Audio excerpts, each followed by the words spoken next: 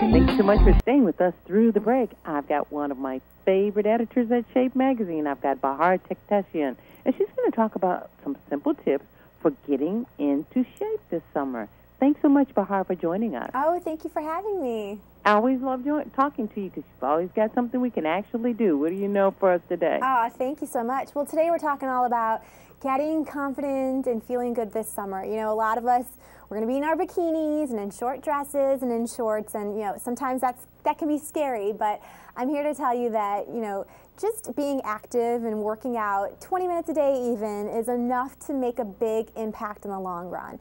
So at Shape, we always recommend that if you're someone that works in an office, go ahead and break up your lunch hour and go to the gym. You know, go for a walk, a run, maybe a spin class, but make sure that you pack the right products in your gym bag so that you can clean up quickly and feel confident when you do return to the office.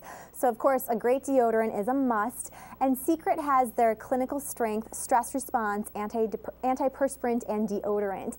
And this product actually fights 3 sources of sweat, which include heat, exercise, and the worst smelling kind of sweat, stress sweat. In fact, I don't know if you know this, but when women are stressed, they tend to sweat 30 times more than they would normally. So this product is great because it's going to trap the odor, lock it away, and then replace it with a fresh scent. So that's really important. You're right, because it does. That sweat smells different. It does. It absolutely does. Another product that you should put in your gym bag, especially when you're on the go, is Pond's Luminous Clean Wet Cleansing Towelettes. Super easy to use, but more importantly, they keep your skin looking really bright and luminous. It actually contains this natural mineral called kaolin clay. That's going to work to really remove any impurities that are trapped underneath your skin. It removes trapped makeup. So again, your skin is glowing and it's luminous and it looks and feels healthy. So that is a product that you should also have. Also, you know, when you're drinking tons of water throughout the day, hopefully you're eating lots of veggies and lean protein.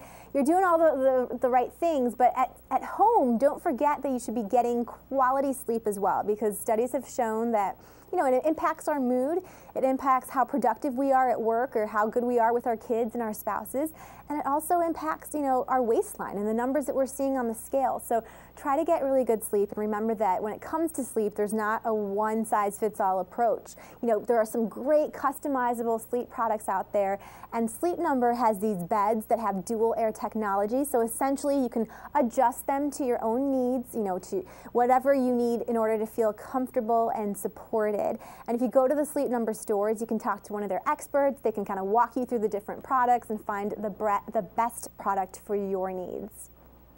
That's a great product. I love going to the store because you get to try out all the mattresses. Yes, it's always fun.